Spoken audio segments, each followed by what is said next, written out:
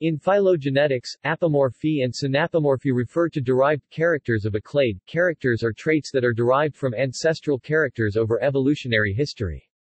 An apomorphy is a character that is different from the form found in an ancestor, i.e., an innovation, that sets the clade apart.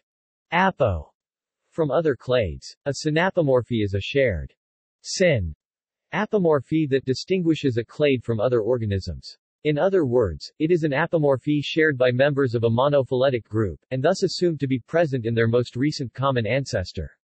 The word synapomorphy, coined by German entomologist Willy Hennig, is derived from the Greek words syn. Shared. Apo. Away from, and morphe equals shape. In most groups of mammals, the vertebral column is highly conserved, with the same number of vertebrae found in the neck of a giraffe, for example, as in mammals with shorter necks. However, in the Afrotheria clade, which includes elephant shrews, golden moles and elephants, there is an increase in the number of thoracolumbar vertebrae. This is a synapomorphy of the clade, a shared feature considered to be derived from a common ancestor. Phylogenetic similarities. These phylogenetic terms are used to describe different patterns of ancestral and derived character or trait states as stated in the above diagram in association with synapomorphies. Symplecymorphy, an ancestral trait shared by two or more taxa. Plesiomorphy, a symplecymorphy discussed in reference to a more derived state. Pseudoplesiomorphy, is a trait that cannot be identified as neither a plesiomorphy nor an apomorphy, that is a reversal. Reversal, is a loss of derived trait present in ancestor and the re-establishment of a plesiomorphic trait. Convergence, independent evolution of a similar trait in two or more taxa. Apomorphy, a derived trait. Apomorphy shared by two or more taxa and inherited from a common ancestor is synapomorphy.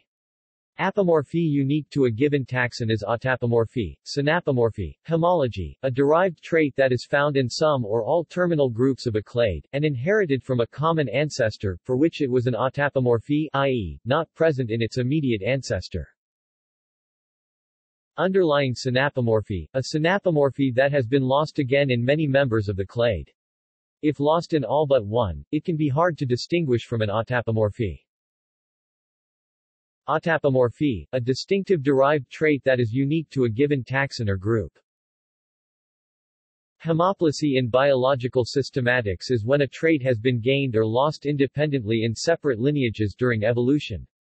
This convergent evolution leads to species independently sharing a trait that is different from the trait inferred to have been present in their common ancestor. Parallel homoplasy, derived trait present in two groups or species without a common ancestor due to convergent evolution. Reverse homoplasy, trait present in an ancestor but not in direct descendants that reappears in later descendants. Hemiplasianalysis, a new method of measuring phylogenetic characteristics, is the use of relative apparent synapomorphy analysis (RASA). The objective of analysis is to determine if a given characteristic is common between taxa as a result of either shared ancestors or the process of convergence. This method allows for several advantages such as computational efficiency, and it also administers an unbiased and reliable measure of phylogenetic signal. The concept of synapomorphy is relative to a given clade in the tree of life. What counts as a synapomorphy for one clade may well be a primitive character or plesiomorphy at a less inclusive or nested clade. For example, the presence of mammary glands is a synapomorphy for mammals in relation to tetrapods, but is a symplecymorphy for mammals in relation to one another, rodents and primates, for example. So the concept can be understood as well in terms of a character newer than autapomorphy, and a character older than plesiomorphy. The apomorphy, mammary glands are evolutionarily newer than vertebral column, so mammary glands are an autapomorphy if vertebral column is an apomorphy, but if mammary glands are the apomorphy being considered, then vertebral column is a plesiomorphy. Cladogram comprehension. Cladograms are diagrams that depict evolutionary relationships within groups of taxa.